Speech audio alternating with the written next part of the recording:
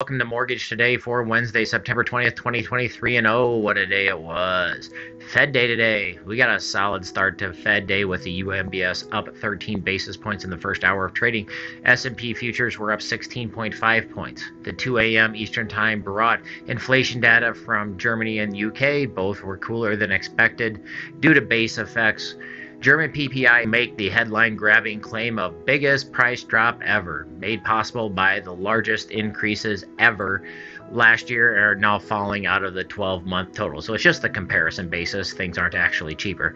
Bonds didn't actually seem to be that impressed. There was definitely a bit of a reaction, though gains continued through the EU session. U.S. traders were initially sellers at the 820 CME Open, but that was short-lived. We also got some data out of Joel Kahn, that is the MBA's vice president and deputy chief economist, who expects mortgage rates to fall in the 6% range by the end of the year, into the 5% range in 2024. I agree with him. I believe the driver is going to be decline in interest rate volatility, though I think it's going to be high sixes and high fives, and it's not going to be way at the end of 2024.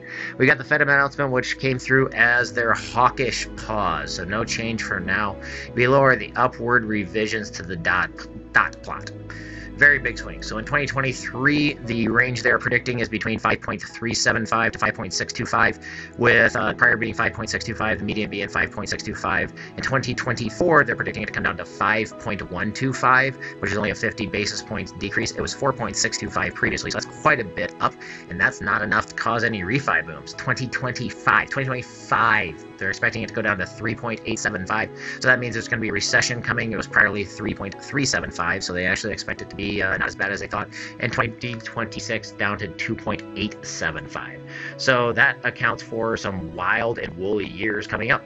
Today's Fed announcement was largely as expected. No rate hike. It's all data dependent. It's going to be higher for longer, communicated by the dot plots. The direction of the change in the dot plot is no surprise, but the magnitude was. The median Fed member moved their forecast up by 0.5% through both 2024 and 2025. Granted, those forecasts have a poor track record of predicting the future, but they speak to the Fed's will to continue hiking if the data remains resilient. Bonds held their ground reasonably well at first, but late-day positions resulted in a break to new long-term yield highs.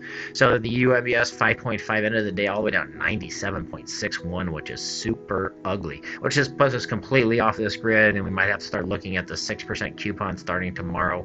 The liquidity in that bond is the big determinant of that, because 6% have been pricing, but there isn't a lot of traffic in it. But this is an ugly range all the way down there. It is going to do nothing to help rates.